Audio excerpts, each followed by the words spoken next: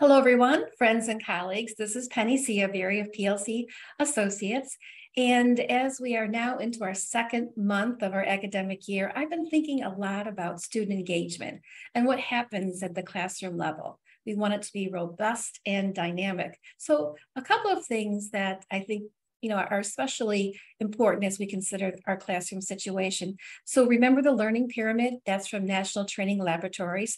And what did they teach us? They said that if students are reading only, there's about a 10% retention rate. If it is a model or demonstration, that goes to about 30%. Once we involve ourselves and our students in discussion, really robust discussion, it hikes up to 50%. And then after gradual release of responsibility, we get to 75% once students are beginning to practice and have that guided opportunity with teachers' help to practice their new skills and knowledge. So that's number one. Number two, David Sousa's research, brain research. Remember the 10 and 2 guideline?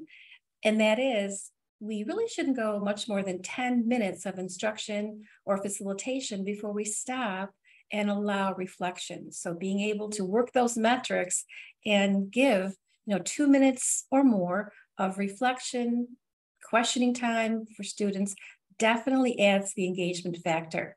And then the last one of my favorites, protocols. There are hundreds of protocols out there. So one of the questions to ask ourselves, obviously, is do we have these dynamic activities in place, whether it's hand up, stand up, pair up, partner up, that's one. Quiz, trade would be another, or front to front, back to back. Those are just a few examples, and I know all of you out there have many more examples. And I guess the question is this part of our regular classroom practice? So student engagement, it's one of the areas, if we get right, it has the domino effect on all things at the classroom level. And how much better is that to have students absolutely entrenched in the learning, enjoying the activities in the environment, and really causing their thinking and their knowledge and their skill set to heighten. So that's it, friends. I just wanted to share those three things as opportunities for taking it to the next level. We'll be back for more sometime soon. Thank you.